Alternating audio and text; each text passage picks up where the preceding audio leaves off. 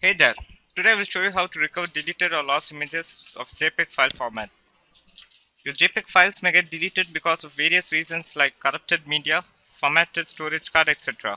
I will show you how to recover these image files with the help of JPEG file recovery software. For demonstration purpose, I have my memory card here and I will show you how to recover photos easily. So let's begin with the process. Get the software first from the webpage link. Download this free trial edition and install it on your computer. Now run the application. From the welcome screen, select the media edition of the software, that is Recover Photos. Then select Recover Lost Photos.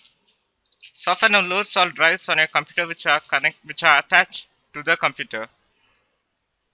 For demonstration, I will select my memory card and I will click on Next button.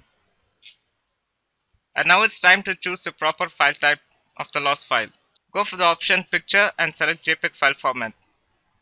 As soon as you click Next, software starts scanning the memory card and recovers all your JPEG files. All JPEG files come in a list on your computer screen.